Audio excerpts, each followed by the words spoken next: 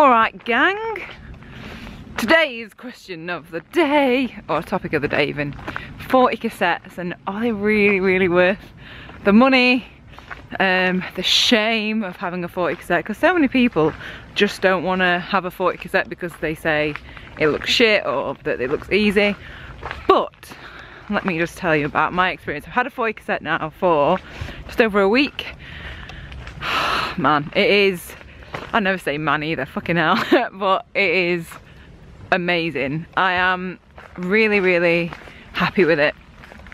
And a lot of people say like, oh, you're just doing it easy, like there's no point, you're not going to get a fitter, you're not going to, you know, get any better if you've got a 40 cassette. But what I would say to that is, so this last week I've ridden more kilometers and more meters elevation than I think there's only 1 week where I've ridden more, and that was when I was in Thailand doing Doi Step pretty much every day. And I have had this week off, so I've had more chance to do it. But what I'm trying to get, the point I'm trying to get at is, you don't get fatigue in your legs. Like, gosh, let's have a little sit down here. How nice is it? Look at this. I'll sit down on this little bench. Which side's gonna be nicer? Yeah. So you don't get fatigued as much. Oh, look how nice that is. What a good little angle. Yeah, you don't get fatigued as much having a 40 cassette because you're not grinding as hard. So we did a massive ride, 130k on Monday. I did another 80k. So the first day, let me just go on to it. You can have a look at my Strava. If you don't know, I've put my Strava link below so you can have a quick look through. But yeah, Monday it was like 2,200 meters or something, 2,300 meters, which is the most meters that I've ever climbed in a day. Then after that I rode 80k, 1,200 meters, which I was like, oh fuck, am I gonna be able to do this? Are my legs gonna be okay? And do you know what? They actually felt okay because I had a 40 cassette.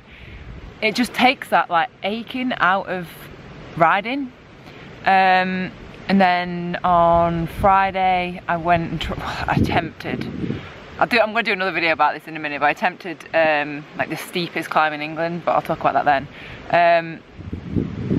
But yeah, I just think they're a really good thing, especially if you're just starting out.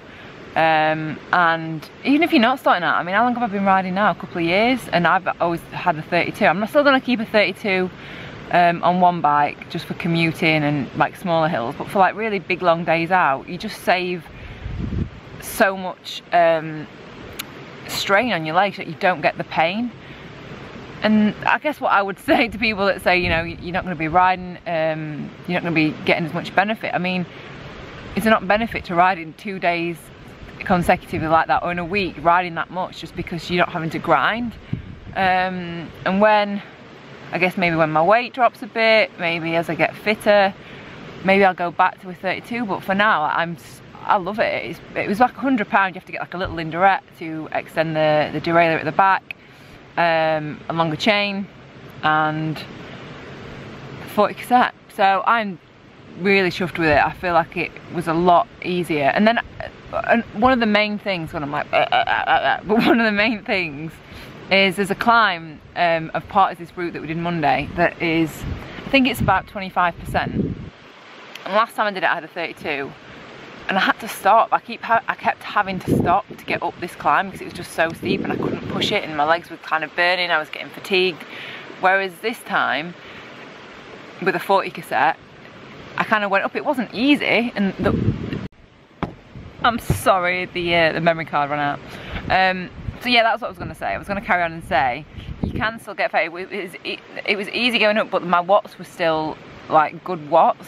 So that is what you need to look at, and that's why I think it's so important to have a power meter, because you can actually see when you're going easier, when you're going harder. So if you get a 40 cassette, make sure that you've got a power meter so that you can actually understand how much power you're actually putting out. Because it's even like before I had the 40, when you get on flat, you just kind of go easy. And when you've got a power meter, you can actually up that so you know how much power you're doing. So yes, that would be my advice. If you want to get a 40 cassette, make sure you get a power meter as well to actually understand how much power you're putting out and to keep it up there, and to make sure that you are still working and you are still pushing it and not just going in the easy gears all the time. So that is what I would say. So I will see you next video.